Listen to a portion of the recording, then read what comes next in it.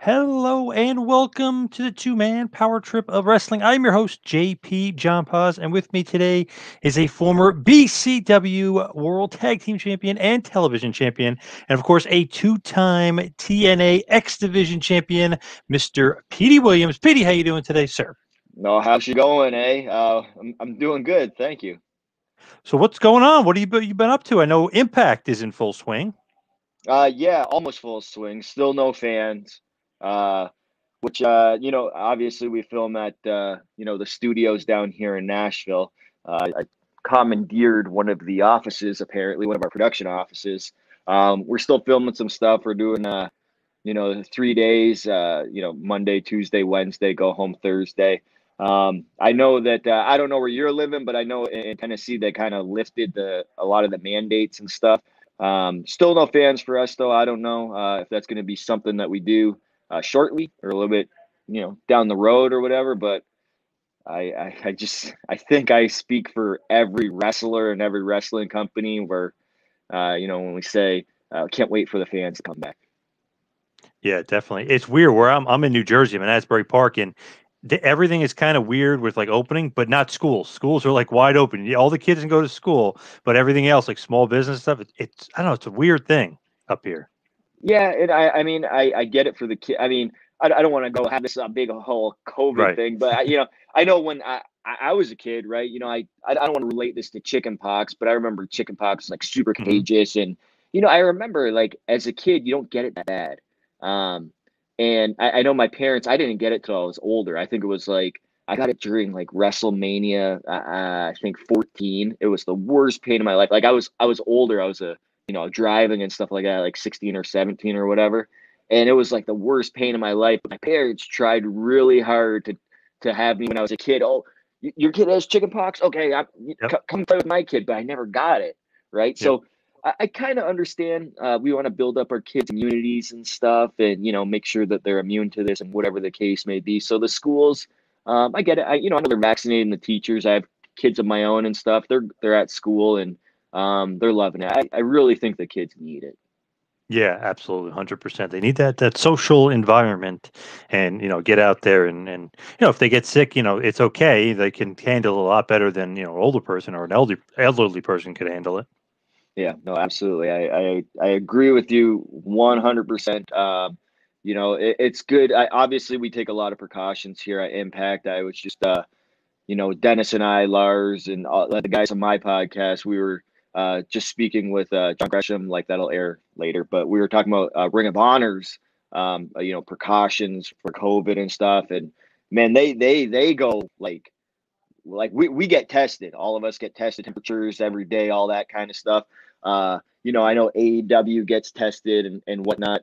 But like these guys, I think they get tested before they even arrive. Like I guess they get a FedEx thing and they have to do it like this, like on a screen in front of the Yeah. doctor, and then send it. I'm like, wow, and then they have blocks of timing, so it's not all the guys are there at once and they're in the bubble, and then they have to get tested prior to going home. I'm like, that. I mean, that's awesome that you're showing that kind of like a caution or precaution, I should say. So, but yeah, I'm glad a lot of companies are doing it, and we're we've got the masks. Obviously, I have mine off now, so we could do this, so it doesn't Right. look Yeah. weird. Yeah. Yeah, but it's COVID. Hopefully, it's things get back to normal soon. So what are you doing for Impact? I mean, not really on TV much. So what are you doing behind the scenes? Yeah, I do the agenting, like producing and stuff like that. I was doing that back when I came back in 2017. I came back as an on-air talent, and then it was really weird the way I got my like Scott Demore. He knew I kind of wanted to get in the production side of it, and even you had mentioned BCW. I used to do some agenting stuff for him, because we had our own like local TV show there and all that kind of stuff. And I remember it was before when Uncle Jeff was still like in control of the company, like right before he transitioned out. Scott was one of the agents and a writer, and he had, I think, Desmond Xavier and Matt Seidel match, and Scott's like, hey, you want a shot at producing? And I said, yeah, absolutely. When? And he goes, Seidel and Dez, get with them. I'm like, okay, cool.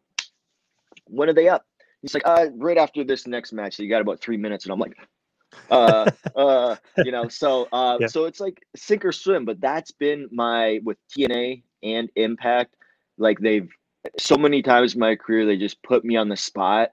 Even my first time ever working in TNA, I wasn't even supposed to be in the match. It was supposed to be Teddy Hart, Juventud Guerrero, and Jerry Lynn. And then we did that was the weekly pay-per-views. Before the pay-per-view went on the air, we filmed 4 matches for like the X Cup or whatever it was, and Teddy Hart got hurt in one of the matches. And then they're like, yeah, kid, you're up first match. You got 10 minutes, get with Jerry Lynn. It's a 3-way, and you're up. And I'm like, that was my first taste of TNA / Impact. So it's always been that way. And I think that's why, I had, such a long career here, because I know that, when push comes to shove, I can get the job done. So yeah, to answer your question, mostly producing. Scott and I have been talking about, obviously, if they need somebody to wrestle or whatever, they'll utilize me. Haven't been doing that yet, so but that could be something in the future as well. I'm not opposed to that at all. I mean, I'm getting old, but I can still go. Yeah, there you go. So you're liking the producing, and it's basically, the road agent, if you will, right? I mean, it's the same thing. They just use a different term. Yes, I guess. How would I put it? Yeah, I mean, we got several producers here. Like one is like myself, D'Lo Brown, Tommy Dreamer, Chris Saban's been doing it as well, and we got Davari. So some of us, well, a good majority of us, we wrestle and produce. But that's just what we do. And like producer, like, and it's kind of weird in this environment too, because there's no fans. And we start a lot earlier in the day because we don't have to wait for the crowd to get filled, 7 o'clock show, that kind of thing. So we'll start at Yep. like 2 or 3, and and we're done right now. We're in Central Time, and it's just past 9 o'clock, 10 Eastern, and we're done filming the in-ring stuff, and now we're long story, but our head guy that does our produces our promos. He lives in Denver. He got stuck in like this. I guess they got like 4 feet of snow or something. So a lot Yeah, of they our had a big storm out promos, there. yeah, they got pushed back to today. Couldn't get them done yesterday. So it makes for a little bit longer days. And it's a lot of waiting around and stuff like that. Long TV days, but wouldn't change it for the world, man.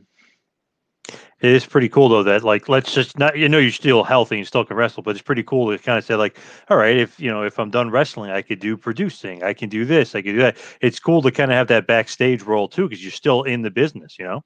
Yeah, no, and that's what, and I think every wrestler, I mean, obviously we want to wrestle forever. It just, our bodies can't hold up to it, or, you can't perform the way that you used to perform. And it's always tough to see that, where it's like, yeah, I remember watching that guy 20 years ago, and man, he was awesome. And, it looks like he lost the step. And, then when you got the, you still got it chance, that's when you just know, like, no, I don't. You're just amazed that I could do something that I used to do. You know what I mean? Yep. But I think every wrestler deep down strives to be like, hey, I want to just be involved in the wrestling part of it. So, like, all of us wrestlers love it so much that we would love to do something where we don't have to put our body on the line, but we can also take our knowledge and pass it on to the next generation. And I've always been like that. I've never complained about putting anybody over in a match, or, I remember when, with this company, I've never really been squashed, right? But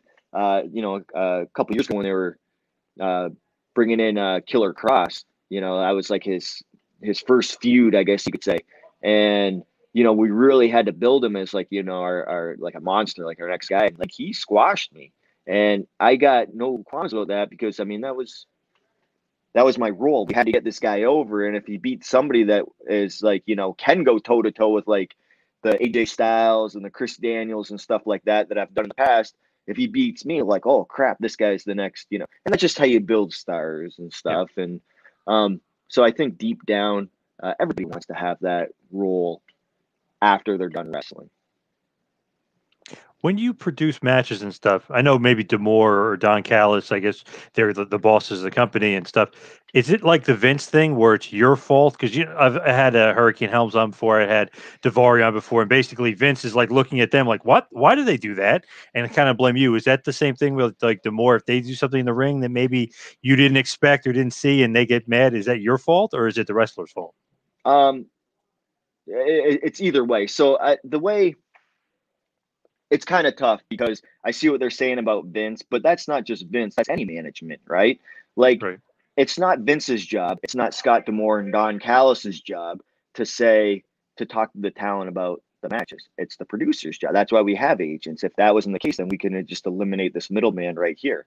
So it's just any sort of company that's structured like that. It doesn't even have to be wrestling, but you have the top, and then you have your management underneath, and then more management, and then it goes down. So yeah, obviously they're gonna ask me, since I'm the producer, what happened there. And I've never worked for Vince. I don't know what how Yeah. bad it gets or anything like that. Demore was the one that trained me, and he has no problem telling me like, hey, you messed up or what happened here. And I'm the type of person, if it was my fault, I'll take 100% ownership over it and say like, yeah, that's my fault, my bad. I'm not going to try to hide it or sweep it under the rug. That doesn't help me grow. It doesn't help the company grow. It doesn't help anything. So, but if it wasn't my fault, I'm gonna be like, hey, that one wasn't my fault. Like, I'll be straight up honest. As far as craziness, right? Yeah, craziness, more Yeah, filming and stuff. Don't pay that's attention all to that. good. Yeah, it's all good. But as far as producing and stuff, that they say Pat Patterson was so important with Hogan, with his matches, or Brett's matches, or Arn Anderson was so important to John Cena matches, stuff like that. Do you think the producer is as important as the wrestler in certain aspects to producing matches? Um, that's a really good and tough question to answer because you want to say yeah, because it's a team effort and stuff like that. Like, I know, for example, I just had a conversation with Carl Anderson today, and I'm like, man, I have all your matches again. I'm like, did you say something to somebody that you wanted me as an agent? And he's like, dude, you give good ideas and stuff like that, and easy to work with and all that kind of stuff. So it's not that we're asking the wrestlers like, hey, who do you want as an agent? They have no say, and we were joking around. But when I get that feedback from the wrestlers, where I can actually be part of the team in a match, I really like that. I try not to step on toes, just because I've been in wrestling matches where in the old TNA days, some of the times some of the agents would be like, no, can't do that, and it was an uphill battle. Like, and I could tell a story about it or whatever, if you want, but Yeah, um, absolutely. yeah, I mean, so back in, it was beginning of January 2005. It was I don't remember the pay per view, like maybe like a Final Resolution, or I don't know, but it was an X Division title match, and it was an Ultimate X match. It was myself, AJ Styles, and Chris Sabin, and I was the champion. AJ was going over, and a lot of people really like that match and stuff. But the finish, I actually had to fight. Like, I came up with this finish, and I had to fight for it with Dutch at the time. I can't remember if he was the agent or if I just went to him because he was Uncle Jeff's right hand man. But yeah, if you remember the finish, me and Say, like, I hurt AJ's arm earlier in the match. He tries to climb, he can't climb, and he falls down. Right, so AJ, their big top baby face, how's he gonna win? Right, he can't, because he has to climb up there. So then when Sabin and I are up there and we're fighting over the belt, he outsmarts us as a baby face would do, and springboard up, and with his good hand knocks the belt from between us and captures the belt, and he wins. Which I thought was a really good finish. It told a good story and stuff like that.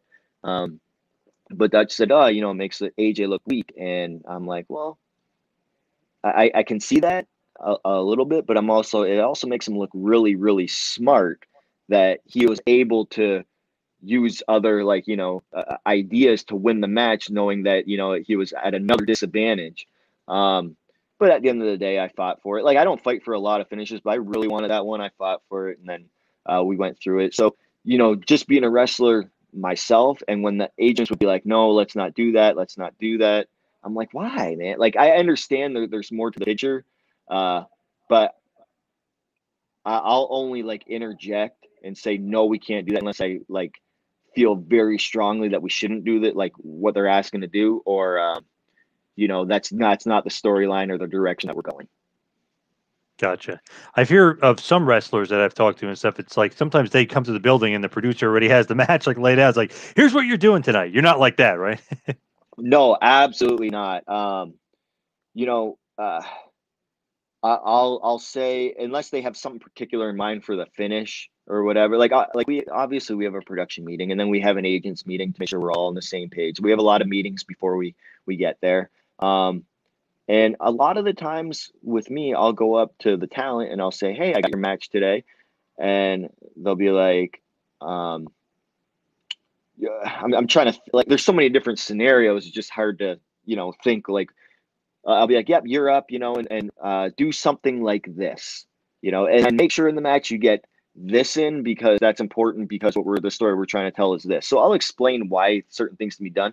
Other than that, I trust the talent. I trust, Scott D'Amore and, the management's decision to put these, certain talent on our TV show in the roles that they're in. Like they're here for a reason. It's because, they have the mind for wrestling. They're great athletes, all that kind of stuff, great wrestlers. I'm not going to try to have them wrestle like the match I think they should wrestle, right? Or else all the matches are going to look the same in my mind, right? I'll throw in ideas, and I think that's why a lot of the times, talent might like me as a producer, because I'll be like, oh, let's, top this off with that. And I'll get into it too, as if because I can't do half the stuff like a Rich Swann can do, but I love producing his matches because Rich can do everything. I can't be doing like Phoenix or handspring this and all that kind of stuff. He's such a good athlete.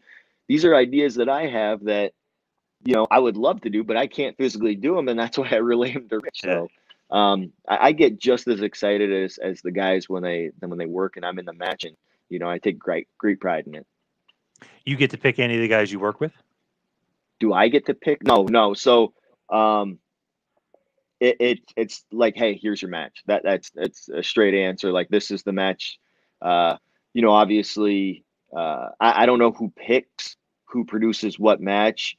Obviously, a lot of the times we will film out of order. If you look at somebody like Chris Sabin, who's a producer as well as like he wrestles as well, they have to make sure they space out his stuff so that he doesn't have to, be on headset right before his match and then hurry up and warm up and run right out there, and vice versa, and all that kind of stuff. So we have to be cognizant of that, especially when we do a lot of tapings in one day. But yeah, no, I don't. Us producers don't get to say, I want this match or whatever the case may be. It's kind of like what's handed to us, maybe our specialty or whatever the case may be. Like somebody like Don, like I know when we just had, I think it just aired last Tuesday. They had the interview, and I think Scott mentioned the Rich Swann versus Kenny Omega kind of deal with the Moose and all that kind of stuff that already aired.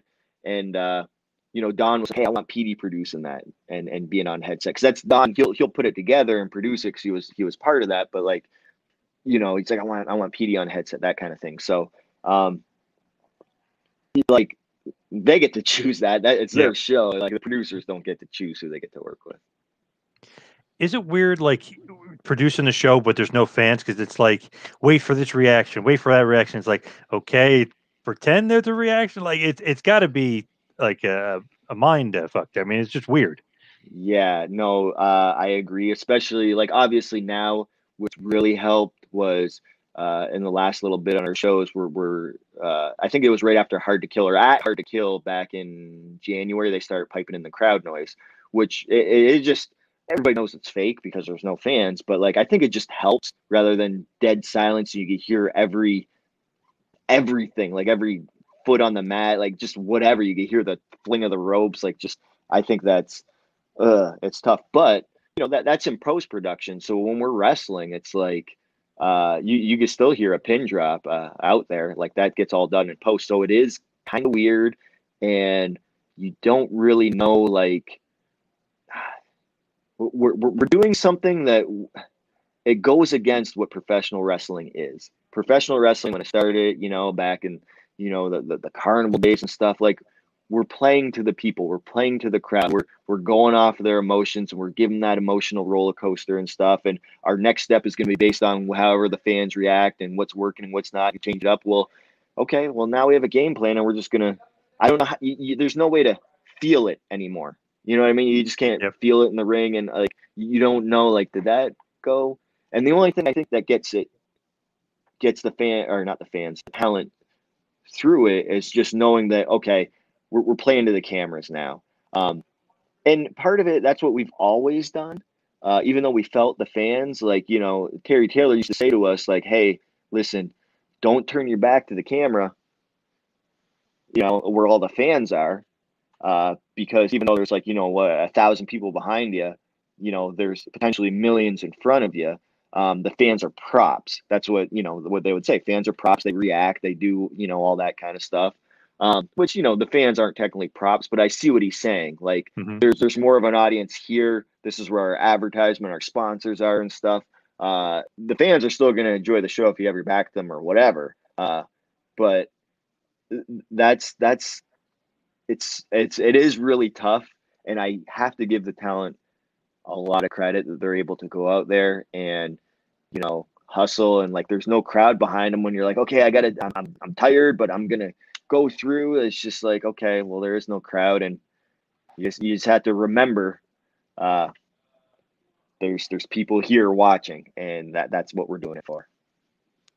Do you think that live shows, let's say maybe a couple months, you think that will go away? Because you always hear that, like, oh, WWE, we may not run house shows anymore, or they rather just do it for the TV. You think that's kind of crazy? Like you said, the crowd is so important to wrestling. It just sounds crazy to me. Yeah, I don't see how that I would think that's a horror. I mean, obviously they have you know a lot of like very educated people doing stuff in WWE when it comes to like their finances and stuff. But to me, just the common person, just thinking like financially, like that doesn't make sense. I know they get a lot of their gate for the house shows, and like that's a big merch and all that kind of stuff. And I don't see why they would negate that potential revenue coming in. Like that's I don't see that happening. I think like maybe, okay, when TVs come back and things start going, and what I could see on the house shows, because you look at WrestleMania, I think they said there's going to be 40 to 45,000 people there, so half the capacity of there.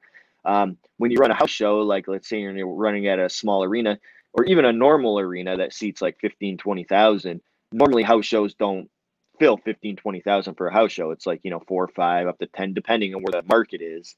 But if you look at in the COVID, like if we're still doing the social distancing and stuff, you take that 1,000 people they would get and then narrow it down to 500. And yeah, I could see how maybe they would go in the red and go in the negative and not get as much revenue. But house shows are a big moneymaker. I don't see why they would ever get rid of that unless they're, concerned about their talent traveling and all that kind of stuff. But if we go back to normal and they lift everything, then I don't see why they wouldn't do that.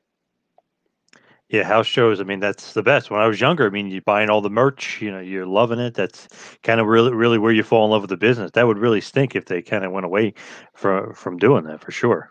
Yeah, I mean, step one for Impact, I know, is to get fans back in the building. Obviously, fans Yep. back at the show for our TV tapings and stuff like that. TNA Impact now. Before I left, like I obviously took 2020 off. The last time I wrestled was it was against Moose in March, but we filmed it in February in Vegas prior to COVID.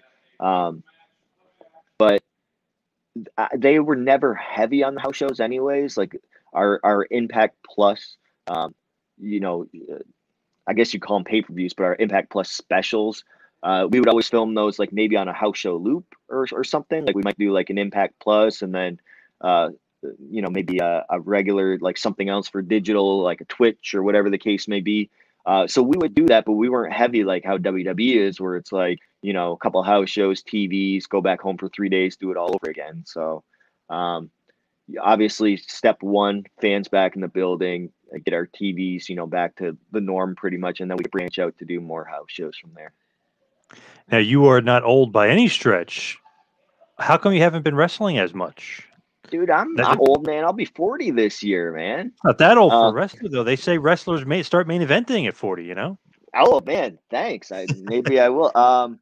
No, it's not that I don't want to. Again, I haven't wrestled in like 13 months. Um, so it's just tough. Like I can't, like, obviously I live in like the Detroit area. The wrestling school I usually go to, like, I know when I retired in 2014, came back in 2017, I wanted to get some, ring time in, because it was 3 years since I stepped in a ring before I came back on Impact. And at the time I was, coming back and doing House of Hardcore for Tommy Dreamer and stuff. But the wrestling school I would go to is across the border in Windsor, like where I train, the Can-Am Wrestling School, Scott Demore, and the borders are closed right now. And I know there is a school down, Trey Miguel has one with this other individual, CK3, and I know the Machine Guns and stuff, they go down there, and it's in Toledo, which is like about 45 minutes away from Detroit, so I can always do that. It's just that it's gonna come. I'm getting back into my ring shape. I'm losing my COVID-10 or whatever you want to call it, when Yep. not looking the best. So I think it'll be a good year for me. I 100% want to step back in the ring soon. And the interesting thing that I wanted to talk to you about, because I just am like, my mind just boggled by it. So the Canadian Destroyer, great innovation, great finish. So I'm watching AEW, and somebody lands two of them. I think it was Matt Jackson lands two of them, one in the ring, one on the floor. No pin, like no finish. It's like it was like a nothing move. Do you have to look at the Canadian Destroyer and you're like, how is that not a finish? Like, first of all, people stealing the move left and right. Everybody does it. What are your thoughts on the Destroyer not only getting stolen so much, but they're not even using it as a finish? Yeah, that they should be used as finish. But I mean, not my show, right? AEW's not my show. Right. So it's interesting, because I remember, back before they even allowed it on WWE, before like Adam Cole was doing it, and Rey Mysterio. I think Rey Mysterio was maybe the first one to do it on WWE TV with Andrade. Like I think they did something into the Destroyer. And then I Yep. saw, like, John Morrison take it off the top from the Usos and stuff like that. And then now it's like the norm. But I remember, like, back, like, maybe in 2017, I was just driving. Joey Mercury just got, I don't know if he got released or quit from WWE, and we were going to a Tommy Dreamer House of Hardcore show, and I asked him about it. I'm like, so, because I see at that point, all like NXT was like, really big and stuff, and they were doing a lot of stuff that, like, reverse Ranas and stuff, like the you would never see it before, those head type drops and stuff. And I asked Joey, I'm like, what do you think? You work close with like Vince and stuff like that. Would the Canadian Destroyer ever be possible? And he's like, you probably just have to call it something else other than a pile driver, like a flipping something else. They're just really against the pile drivers there. And then sure enough, a few years later, they're doing it, and I see it all the time. And at first, I'd be like, hey, man, like, it was really cool to me the first time Adam Cole did it, and they actually called it the Canadian Destroyer. They called it a Springboard Canadian Destroyer off the second. And I was like, oh, cool. I should have trademarked that a long time ago. But anyways, but then they switched it, because they're like, oh, that's not a Canadian Destroyer. That's I can't remember what he calls it, a Panama Sunrise. Yeah. But yeah, just to see it, everybody. I mean, I've gotten to the point I'm okay with it. Like, everybody does it, so much so that the wrestlers out there actually ruined it for themselves, because now nobody wants to see it. And it's gotten to the point where I don't even have to complain anymore. But like, I don't want to see it unless Petey's doing it. And I'm like, huh, okay, cool. You know what I mean? So it doesn't matter to me. It really doesn't. If they want to do it, do it. Like, when I'm like long dead and everybody listening to this is gone and we have a whole new generation and stuff like that, there's gonna be some kid, probably not even born yet, that's gonna be doing the Canadian Destroyer on TV, because I don't believe wrestling will ever die. And I could be like, hey, that's the thing that I brought to the table. That was the thing that I was able to, get into, on TV and all that kind of stuff. And I'm good with that. It's crazy. Like Dustin Rhodes, who is one of the all-time greats, but he does it. It's like holy crap! Like everyone is taking your move. You don't have any problem with it, no? No, I mean, at first, like, my producer on my podcast, Dennis, used to be like, "Hey, man, you should be more upset about this," and I'm like, "Hey, don't you talk about how my emotions should be?" Like, I'm like, it's fine. I'm like, I I didn't care that people do it. I don't like when they switch the name. It's just because when uh, I called it the Canadian Destroyer. Like I did that because the name itself means something to me. Like when I first started indie wrestling, the first ever indie show that I was on, not wrestling, I was still training, but I did security at the time. Um, Doug Chevalier, the Canadian Destroyer, was his name. He had just passed away. He's the one that trained Scott D'Amore amongst a lot of others like Rhino and stuff like that. And then Scott trained me, so it's kind of like paying homage to him. So I wanted to put that name in there to just, Doug's never really made it anywhere. He was an indie wrestler, but he was such a great guy. And I never got a chance to meet him, but everybody tells all these stories about him. So I'm like, hey, this is like our, wrestling lineage kind of like, let's have this carry on forever. So I was just more concerned about the name itself. The Canadian Destroyer, like people are going to do it and they're not going to think of Dustin Rhodes or whoever. They're going to think of Pete. How did you actually create the move? You know what I mean? Like the flip power bomb. I mean, it's crazy. And I remember at the time when I first saw it in TNA, I was like, man, these guys are creating some like amazing moves. But I was like, damn, that's a good finish. Well, the idea came actually. Amazing Red made it up when he was 11 years old. Apparently, I guess he like recently, maybe last year, or the year before, he put out a video online of him doing it, or maybe he was taking it or whatever. Like I guess Amazing Red created every move you could possibly think of in pro wrestling. So, but yeah, we were talking about it in a car ride. It was to IWA Mid South show. It was like in 2003, and it was like I'm driving, and it was like a 4-hour drive for us. And Saban's in the passenger seat, Brian Gorey, the ref, it's in the back, and Truth Martini's back there too, and they're talking, and they said something about, yeah, and then pile driver, you flip. I'm like, wait, what do you mean? And then we were talking about it, but there was no like, we couldn't pull out a phone back then in 2003 and be like, yeah, look it, like there was none of that, right? So Yep. you're using your creative imagination, and I really can understand him. And I asked Saban, we were supposed to work each other that night. I said, hey, do you want to do it? And he was like, like where would we put it in the match? Like we had no idea how it would come out, where you put it in the match, nothing. Like do we do it as a cutoff? Do we do that?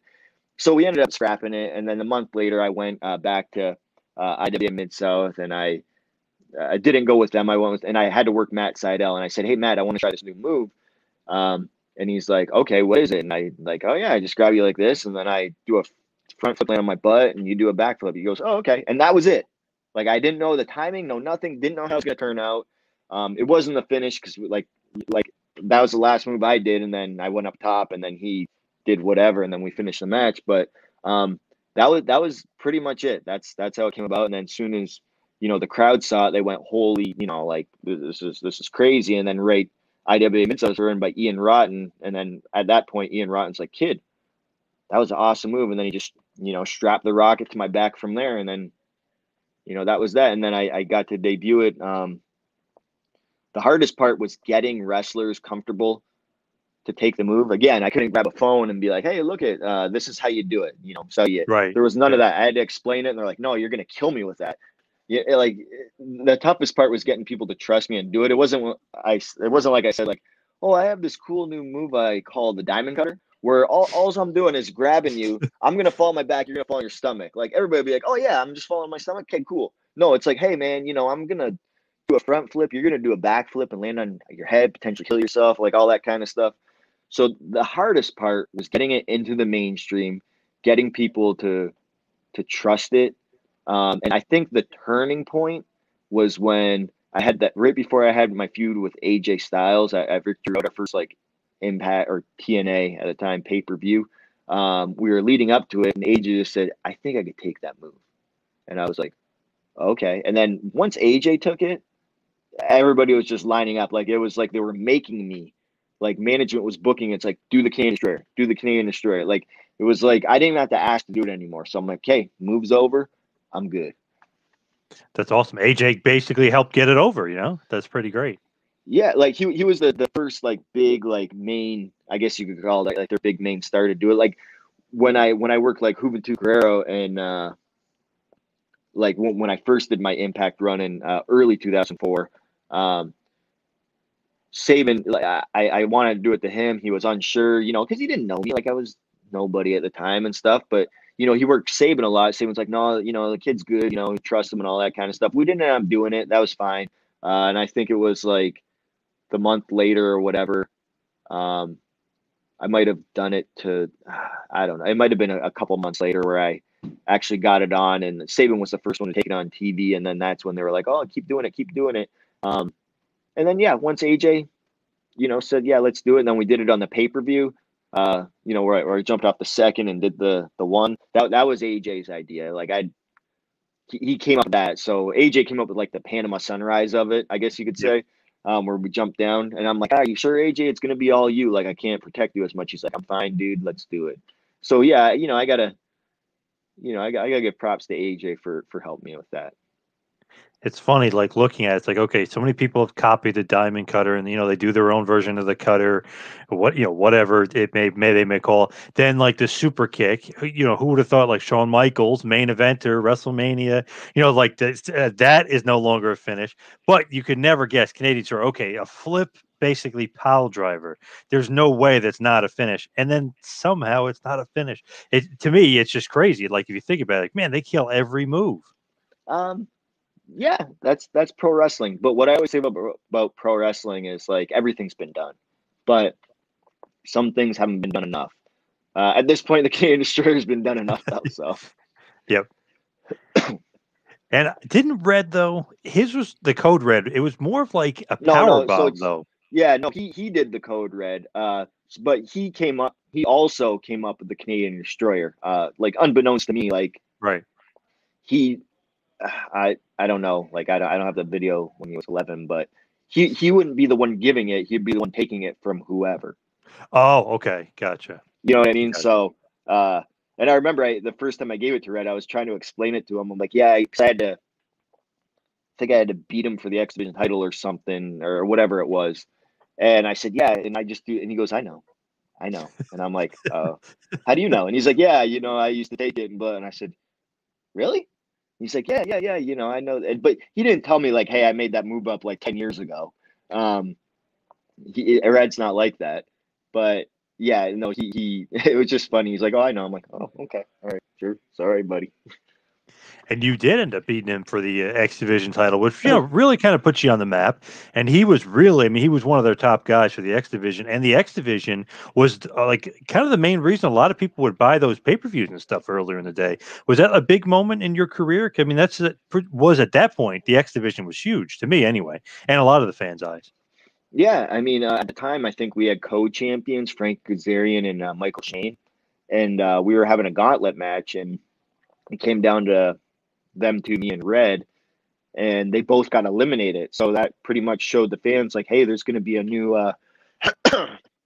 excuse me, there's going to be a new X Division champion. Just is it going to be Red or is it going to be Red again?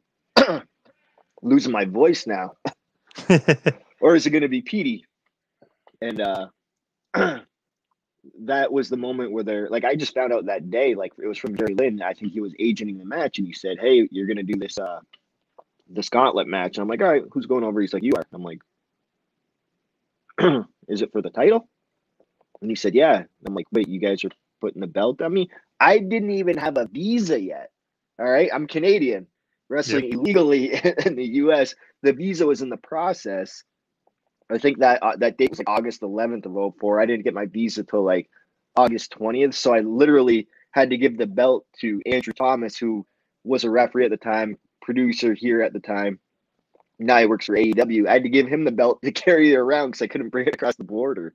But yeah, it was a big point in my career because at the time, like I was one of the longest reignings at that time because we were transitioning from, doing no more weekly pay-per-views to having just a weekly TV show on Fox Sports Net and then the monthly pay-per-views with the big one, Victory Road. It was all of that was like, man, I had such a good year. I remember like all the promotional posters and stuff like that had like,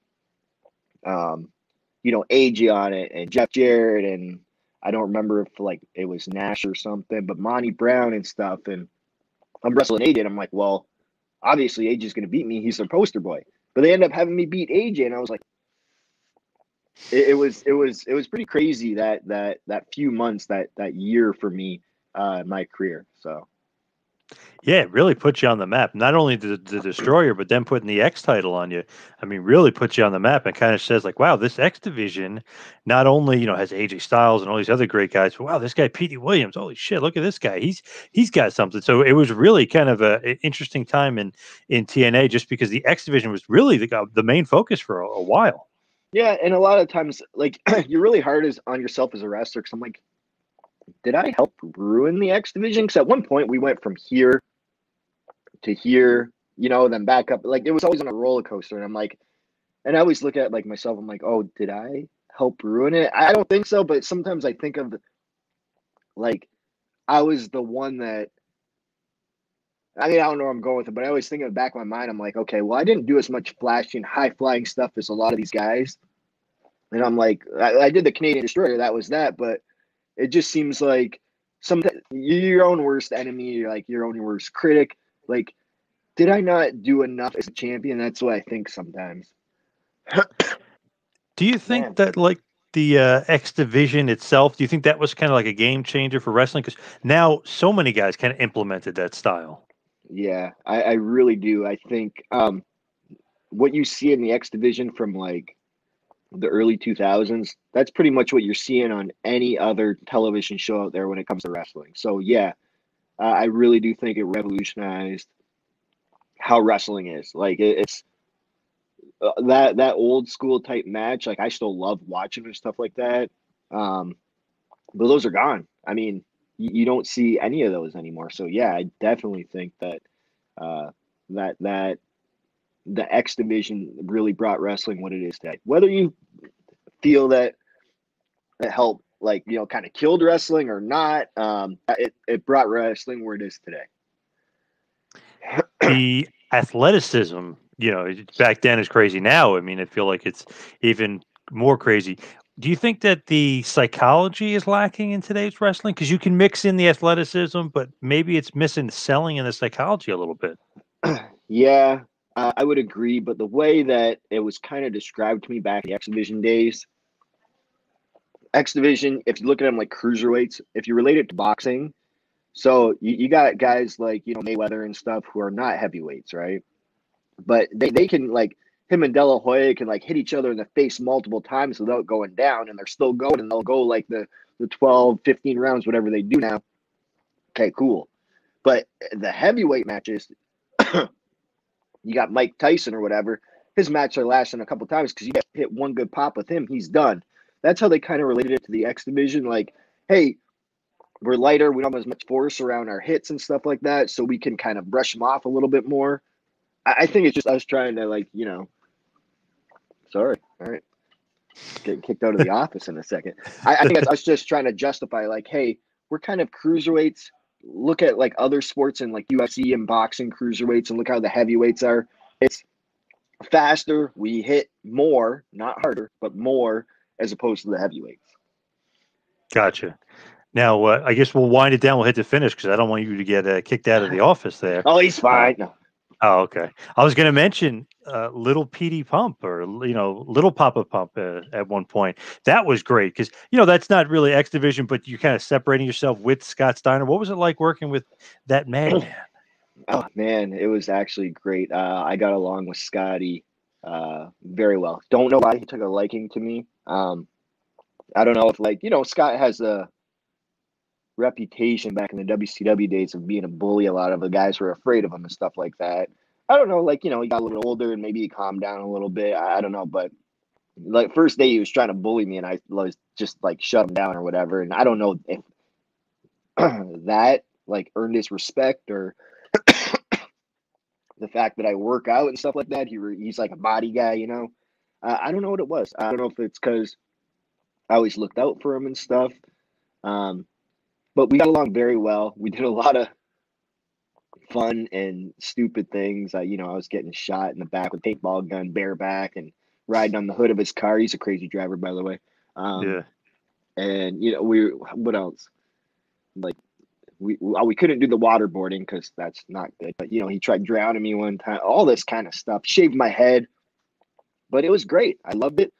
Did a lot of cool things and got to work with Angle and Joe and all that kind of stuff. And and out of that came one of the best promos in wrestling history, the math promo. And Yep. I thought it was a good mix. So I got to thank Vince Russo for that, because it was his genius idea that I started off as like this Maple Leaf Muscle, and then he was like, "Oh, I can see you and Scotty doing something," and then they just kind of pushed it that way. And I had a great time. And I still talk to Scott, and I see him, and he's still the same crazy guy. How did you not break during that promo? How did you not start, like dying laughing from that? I did break. If you rewatch it, it was one take, believe it or not. And I'm sitting there like this, and he's giving his promo and stuff, and then the mask to my mind, didn't start making sense. And I had my glasses on and my chainmail. Yeah. And I pretty much just look at the camera like, oh, okay, I guess they're not going to call cut. We're going to still film. And so I did break. Like at one point, I'm like, this is stupid. Like, Vince, you're not going to call cut? No? Okay. All right. Let's keep going. So it's good I had my glasses on and was covered up. But no, I did not, because I'm like, this is ridiculous. Like, this doesn't even make sense. But it, what do I know, I guess? Because, it still lives up to this day as one of the greatest promos ever.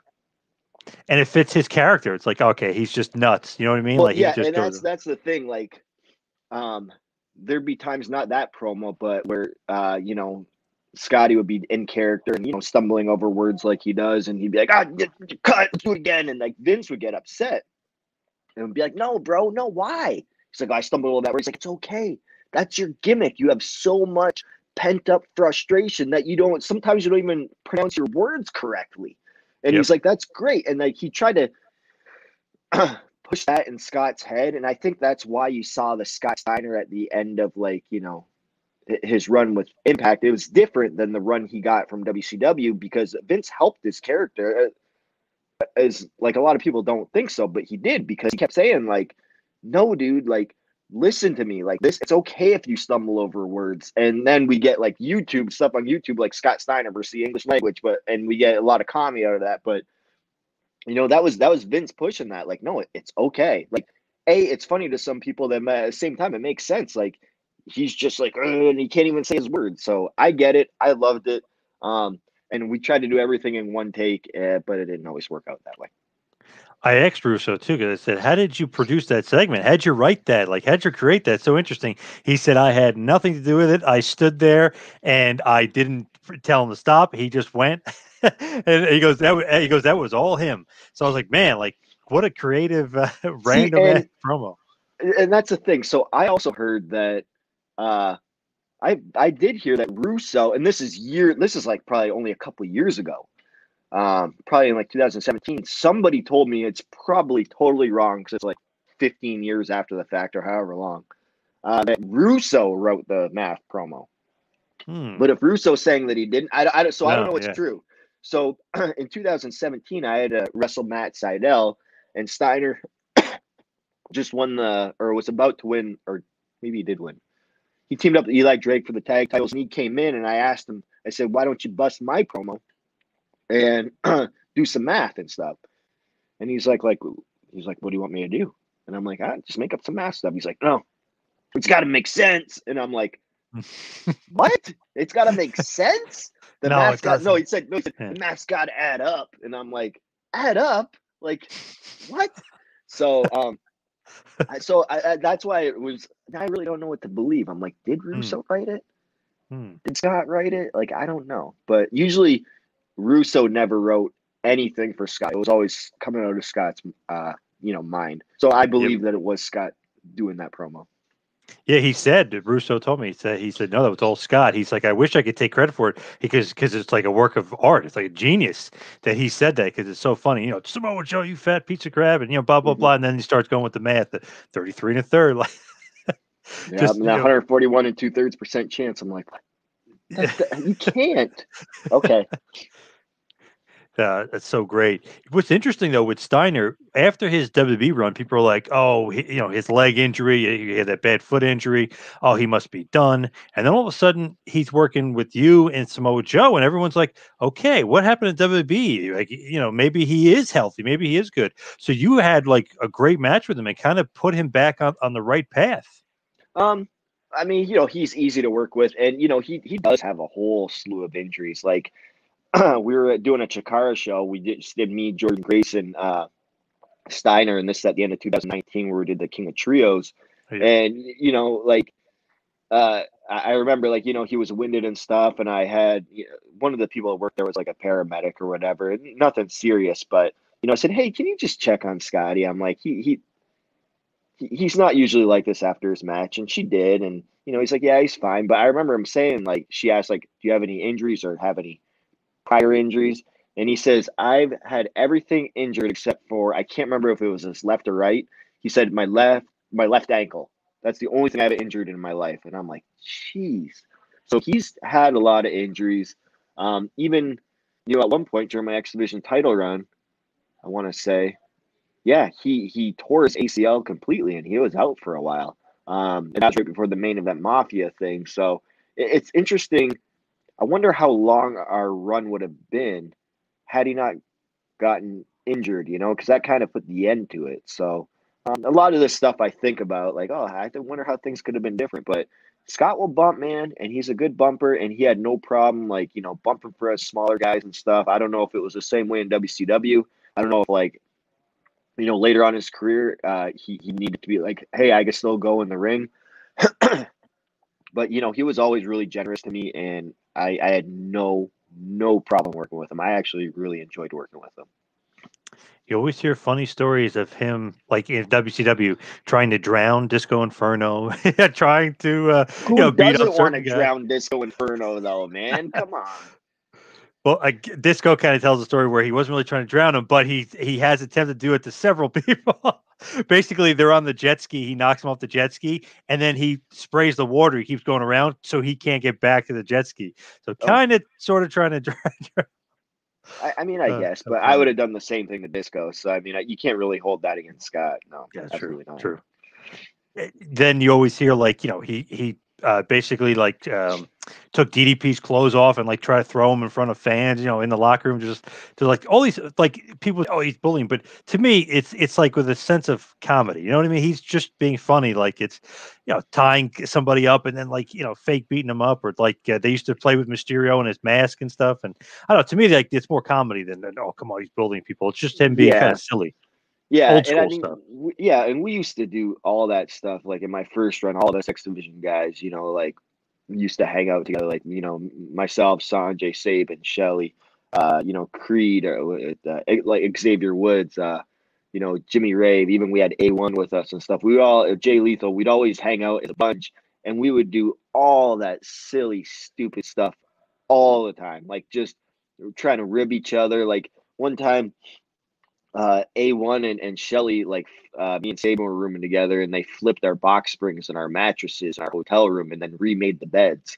Um, so when it came time, like, oh, this is a nice good day, and then it's like, oh, why is this bed so, like, I Yeah, mean, yeah. we would do all sorts of stupid stuff like that, but it was just, we're with each other every single week for multiple days. You just gotta. It's like we're brothers, and that's what brothers do to each other. Yeah, you got to have a little fun on the road. You're going to get bored, and you got to spend so much time together. You got to, you know, lighten the mood a little bit. Exactly. I mean, man, I wish I could just remember like more, stories and stuff like that. But like we always talk about it. Like I always run into A1 who's like, semi-retired, still does some stuff. He looks great and stuff like that. But I'll see him on the indies prior to COVID. And, we always talk about like, man, the best years of our life were that, couple of years when we were, always going to Florida every week. Like it's awesome. Like us dudes from Canada, we get to fly to Florida every single week. It's like a dream and like get to hang out and do the coolest job. And like, it was just awesome. Like we loved it and hang out with cool people and do all these things. Like just a kid's dream come true. So we always look back on that and we always talk about it, be like, man, remember that time? Remember that time? Like those were definitely the best years of our life. That is great. And what's kind of like, I know it's like a generic thing, but what's like some of your favorite matches in TNA for the X division?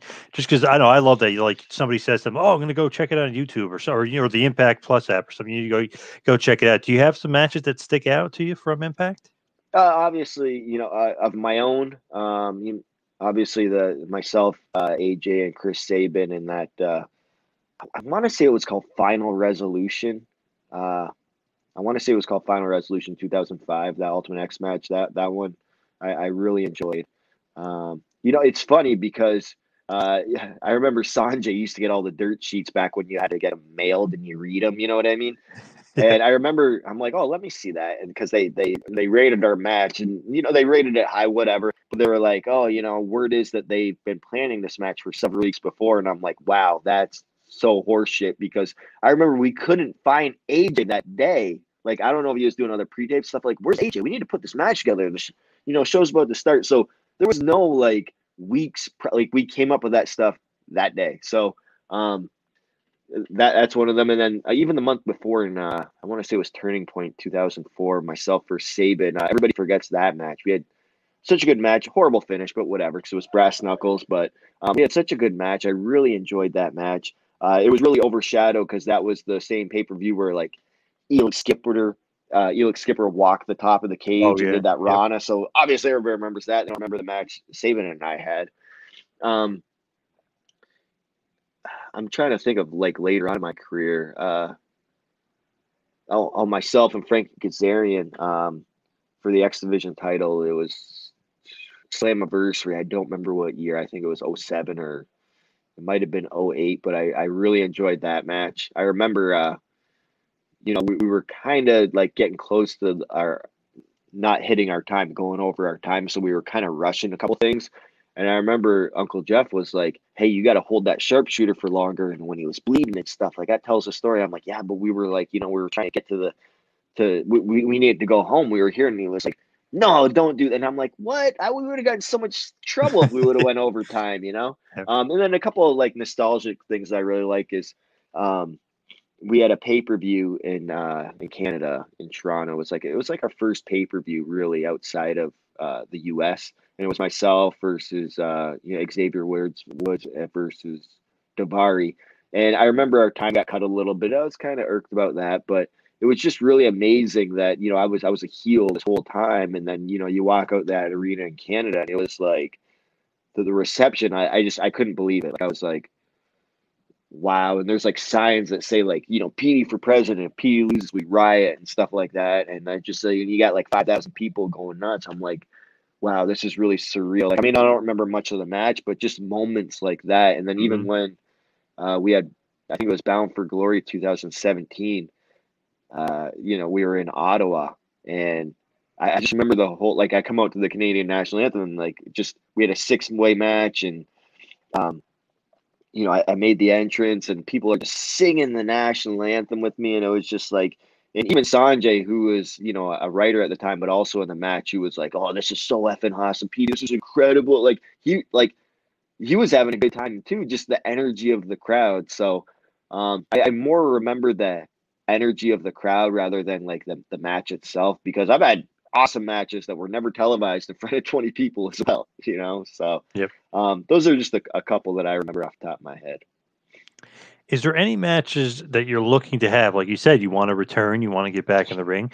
Is there anybody you're looking to wrestle? Maybe Ace Austin, something like that, or Well, I've somebody wrestled out Ace there? Austin like a couple times already. A few years ago when I was still wrestling with him, when he was up and coming. Like, I think I was like his first little feud to actually put him, like, elevate him to the next level and the levels he's at now. But yeah, I'd love to go at it with him again. Even like Rohit, I like what he's doing now. Um, man, I'd like to get in the ring with some of the AEW guys good too. Like, I haven't worked Kenny Omega in like since 2004. Well, Wow. maybe. So, and I mean, we reminisced a little bit when he came at I think it was Hard to Kill, maybe. Um, I think in January or something, and we reminisced about that, and he was very thankful because at the time I was X Division champion. The thing that sucks is it wasn't recorded. It was like this NWA anniversary show, me and Kenny, I think we're the main, and he was like the new up and coming, like, next big thing. And he still, this many years later, thanked me for that, because he was like, man, you didn't need to have that type of match with me and give me so much offense and stuff like that, but I really appreciate it. And I'm like, dude, I've always wanted to pay it forward, because I used to hate getting in the ring with somebody that's like, I used to like watch on TV or whatever the case may be, and they didn't want to do anything. But I remember like one of the first big names I worked was Jerry Lynn, and Jerry Lynn wasn't like that. He would go out there and he would have the Jerry Lynn awesome match that he has. So I always appreciated that Jerry Lynn did that to me, and I said I want to be like that, and I want to be that guy that pays it forward rather than be like, oh, I'm just going to phone it in today and earn my paycheck. So, and I think that's what wrestlers should always strive to do, not just phone it in. But that's just me. True, very true, and that's pretty cool. Kenny Omega is obviously you guys are going to remember that stuff, but that's pretty cool that you get to kind of do that, because now AEW is kind of working with Impact, and Impact kind of working with AEW. So that's an interesting thing for wrestling. NWA is kind of sprinkled in a little bit with everybody. I don't know, it's a different world in wrestling. You would never see WCW and WWF, teaming up or something like that. So it's weird to see, right? Or is this a good thing? Is this like a new thing for wrestling that all these companies are working together? Yeah, I mean, I think it's been done before. Just actually, we're acknowledging it. Like ECW was in cahoots with WWE back in the day, Sure. and like like all this kind of stuff. I think we're just like actually putting a name on it now, like the Forbidden Door and stuff like that. So it's a little bit different. I like it though. I think for many many years it was always WWE, and then when TNA was coming up and Ring of Honor, they're always fighting for like maybe who's second best or whatever. And then you have AEW, rising up, and then you still have like the Ring of Honor and TNA, like all this kind of stuff. New Japan jumped in there. And I think maybe, I don't know if all the companies got smart and were like, hey, man, we should stop fighting each other and work together, because I Right. think we'll make more of an impact if we go at this. And I don't think we're trying to overtake WWE or anything like that. It's just like, I think we can share viewers and, share all that stuff rather than trying to fight for them and, go head to head on the same night and all that kind of stuff. So I think it's a very smart business move. I don't know how smart. I always wonder. Like, I'm not privy to all the conversations that happen, but obviously you got Tony Khan that runs AEW. You got Scott and Don over at Impact. Sinclair over at Ring of Honor. And you got New Japan. But it makes me wonder, like, how those conversations go when it's like, yeah, we'll have Kenny Omega versus Rich, title versus title. Okay, who's winning? Right. Yeah. You know what I mean? So that's interesting to me, and I think. I mean, I don't even know if they planned that far. Maybe they have, so even like I've always been a wrestling fan, so I'm even excited, and I work for the company. You know what I mean? So I got to think that the wrestling fans are also super excited. So that's how something's working, when you have somebody that actually works for the company being excited about what's going to happen next. That's when okay, the fans are in for a treat. Yeah, it's pretty cool. We don't know. Kenny Omega's trying to be the belt collector, and Rich Swann is becoming a bit of a belt collector himself. So who's going to win? Yeah, it's pretty cool. Rebellion in April. That should be a pretty good match, pretty good pay-per-view. And I like that Impact is keeping their name out there. They, like you said, you got the shirt, the Good Brothers. They're on Dynamite every week and Impact every week. So yeah, that's pretty cool. Yeah, I don't know. I just happen to be wearing this today. But yeah, no, I got to thank the Good Brothers for the nice merch, collar elbow. They also hooked me up with merch too. And then yeah, and also since we're on here doing a podcast, myself, I'm sure I know you've talked to Dennis. Dennis is the Yep. producer of our podcast. It's the Wrestling Perspective. We're on Fight TV, on YouTube, anywhere you get podcasts.